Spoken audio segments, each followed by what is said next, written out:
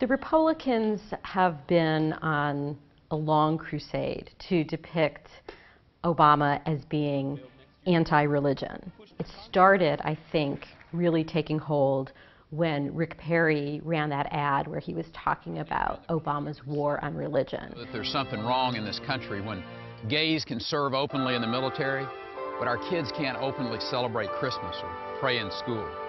As president, I'll end Obama's war on religion.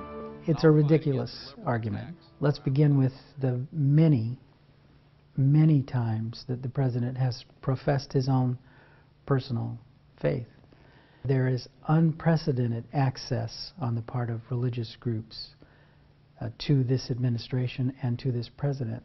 I've heard claims that the administration is waging a war on religion. I don't know that it's productive to phrase it in those terms, and I'm also not sure that that's the intention of people within the administration. I do think that in the last year or year and a half, we have seen a number of actions from a number of different federal agencies that are premised on an understanding of religion that's much narrower than the one we feel comfortable with. There was a recent Supreme Court case which unanimously held that the ministerial exception shields an employer from an employment discrimination suit if they fire an employee who is of a pastoral capacity. In their amicus brief in the case, the administration took the opposite position. So the Republicans have really seized on that as evidence that the administration is hostile to the church. Health and Human Services has announced that people who could successfully apply for aid for a program for migrants and refugees was not going to include organizations that didn't provide a full range of reproductive services, effectively cutting out Catholic Relief Services and the Migration and Refugee Services of the U.S. Conference of Catholic Bishops. Well, the Republican candidates are doing this because they want to rile up their base that has been convinced that we are a Christian nation that is under assault from secular interests. They point back to 1962 when the Supreme Court ruled that officially sponsored prayer in school was unconstitutional. They talk about people who don't want the Ten Commandments posted in public places as being against the Judeo-Christian values they claim this country was founded on.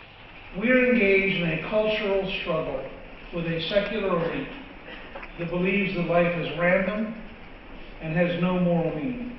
Newt Gingrich portrays Obama as being a secular socialist. He used this in particular in reference to the rule requiring employers to provide contraceptive coverage in their insurance plans. The First Amendment exists to prevent the government from ordering people to violate their conscientious beliefs. Religious institutions like our own have First Amendment rights. We are a Catholic institution and we try to observe the moral and religious teachings of the Church. And the Church has consistently reaffirmed its opposition to artificial forms of contraception. At the same time as we're preaching that message, the healthcare regulations require us to contradict the message, making hypocrites of us in the most important part of our message to our students.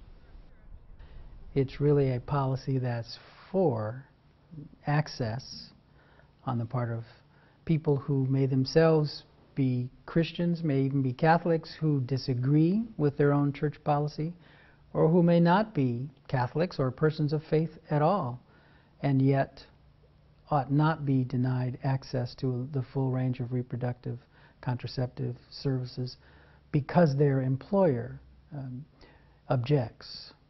That's not an example of any kind of war against religion. It's an example of an administration trying to care for all of the people in the country, regardless of their religious convictions. It's hardly any surprise to me that in a country as diverse as this, with as many religious groups as we have, that some would think that this is okay, and others, like Catholics, like many evangelicals, like many Latter-day Saints, have difficulties with this. I don't think that respect for the religious principles of those objecting groups should disappear just because some faiths are okay with it.